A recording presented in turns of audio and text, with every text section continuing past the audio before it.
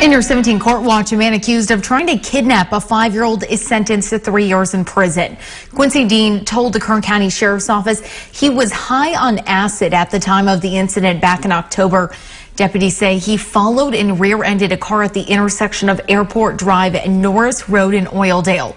Both cars pulled into a nearby Shell gas station, and that's when deputies say Dean tried to pull the 5-year-old girl out of the back seat. He pleaded no contest to a felony assault charge. The attempted kidnapping charge was dropped, and 5 other felonies were dismissed.